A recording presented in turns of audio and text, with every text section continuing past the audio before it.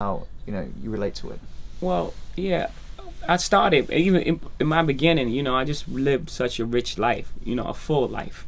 That my first album I came out, I was 26, and I had seen so many things in the street. So my attitude was like, man, I've seen so much, and I don't have anything to prove. I know who I am. I'm a very self-aware person. So when you're self-aware, even when you're dealing with someone's ego, you know when to allow it to.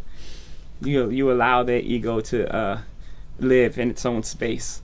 It's the problem is when you engage that energy, that's when there's a problem. If you engage the ego with your ego, then it's like, okay, now something has to happen. It could keep escalating to a level that can be irreversible. But if you don't engage the ego, if you know how to manipulate or play around with the ego, but that's weird in itself to people, and you give light back to darkness, right? It's very difficult. People don't know how to take that, especially at a younger age. Now when they're a bit older, they can probably understand what you're doing. But if you're in a room and people are bringing all of that wild energy into a room, and you just take a step back into the shadow a little bit and just let them do that, they would almost take offense to it. Like, why are you playing along? Why aren't you getting involved in this? Did you have experiences like that where people thought, I don't know how to take Jay. I don't know how to deal with Jay. He doesn't engage with us on that level. Yeah, I'm sure, and a lot of times what that also can be, you can misinterpret that as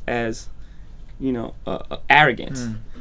In its own way. If someone doesn't engage you in the way that you believe they should, then people's like, he's arrogant. He's act like he's above everybody. Like, no, I just don't want to argue with you about stupid shit.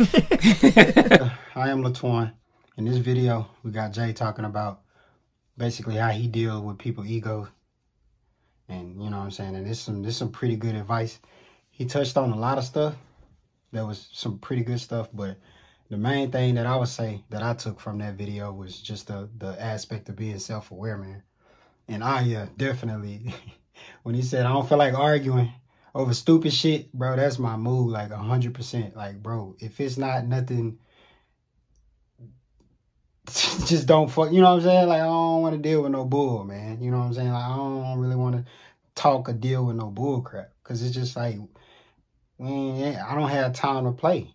Like, nobody has time to play, man. There's people in jail, you know what I'm saying, doing time right now. They wish that they was out and they could be doing something different. So it's like, who am I to play with time while I'm out here free and I got my freedom and my health and all those good things? But basically, man, the thing he touched on the most was just being self-aware. And with you, and what I take from that is when you being self-aware, when you dealing with another person, and you know your limitations. Because you can't control people.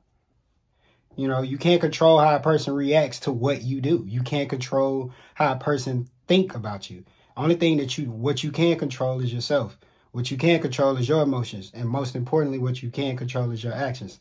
That's a lot easier said than done, but it takes years, you know what I'm saying? Just like, I look at it as how driving was. Driving was hard as hell when we first started driving, but shit, you drive for a year or so, you know what I'm saying? After that, you don't even think about it. It's an instinct. So, that self-awareness, man, that's the thing I took from that the most. It's just being self-aware about yourself, not trying to fix other people, not worried about the exterior world. Deal with yourself, deal with your own shit.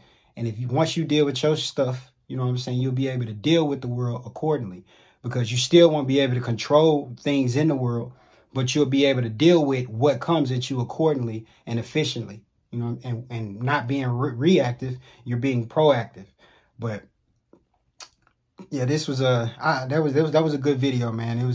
He had a lot of good points in it, but I feel like that was the biggest emphasis, that a lot of people could take from it. So I'm gonna holler at you. This is food for thought. I am LATWAN.